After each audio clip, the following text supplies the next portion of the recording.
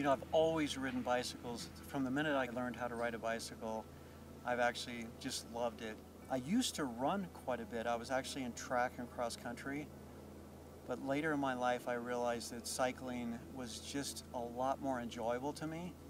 And then I really got into it when I got into some of these organized events like, you know, Ride the Rockies and Bicycle Tour Colorado and some of the big ones here in Colorado. Doing the Ride the Rockies and those kind of rides is actually like a tour. So you're touring through the Rockies, you're going about 500 miles in a week. And after I did that event, it was a full week of riding, I thought, this is amazing. A lot of it's competing with yourself, of course, but when you get into these big long rides, you can't help but be competitive and get out there and just do your best. And you can do 20 times more than you think you can do, they say, right? So the biking has given me a whole new perspective on how I view my real estate business, because it takes so much consistency and training. And in real estate I've learned, you know, in order to say the right things and do the right things for the clients, you have to have a lot of practice. What bicycling has done is given me a perspective of being consistent and being passionate about helping that client. Yeah, the best example I can think of is, you know, like when you're trying to go over a pass, like on a road bike, or if you're trying to get over the big Leadville 10,000 feet up to 13,000 feet on a bike, on a mountain bike. That relates so much, like trying to get through inspection processes and through the appraisal, some of the big hurdles that you have in real estate. And it gives you that confidence that you can do it. You just have to stick with it and you have to push through it. Once you've done it and you've done hard things, selling real estate actually doesn't seem that difficult. Actually harder to get through some of these mountain trails. And then when you get back in town and you're helping people with clients, it's like, yeah, we can do this. And so you have the calm, you have the confidence to help people get through that. And that's the confidence that they want.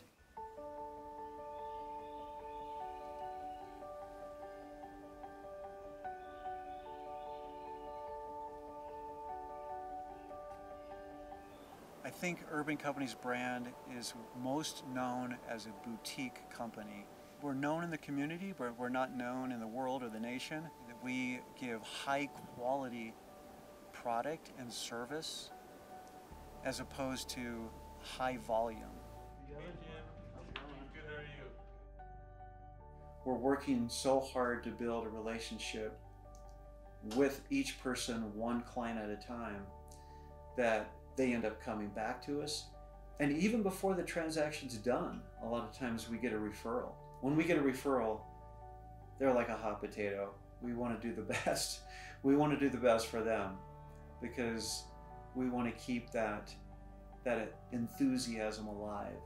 Yeah, I think that when people hear what we have done for somebody else, that the company doesn't even matter anymore.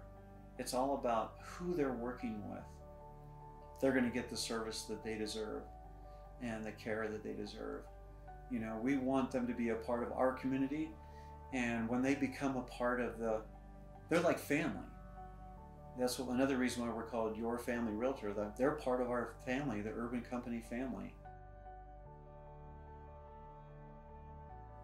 Well, when COVID hit, it was a big transition for us. And fortunately, we came together as an office and we strategized on how we're going to work with clients. And at the very beginning of COVID, we had to learn to sell a house without even showing a house for a while. But we also just changed altogether as a company. Like, we went from working 90% at the office to about maybe 10% at the office. And as an agent that's out in the field, it's like, come and meet at my home. It's very inviting. It's a nice place to meet. We typically do a lot of stuff in the office, a lot behind the scenes. A lot of people don't see what we're doing. It's like the duck on the pond, right? And they look like they're calm and they're moving around and they're smiling around the pond, but their feet, their little paddles, are just like going like 1,000,000 miles an hour underneath. That's kind of what our office is like. What the customer does see is the calm. I think my drive and my passion for real estate is actually the people. You know, helping the people. There's nothing better than helping somebody find their actual residence, where they're going to live. You're talking about their home, where they're going to raise their kids. You know, a house is like, it's where the heart lies. It's where people celebrate family events, Thanksgiving, Christmas, those kind of things.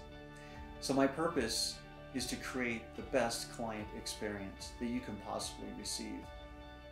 And if we do that, then you become a part of the urban family. And that's really what it's all about, is that if you receive the best experience possible during that process of buying and selling a home, then we've succeeded and you've succeeded. And that's really what it's all about.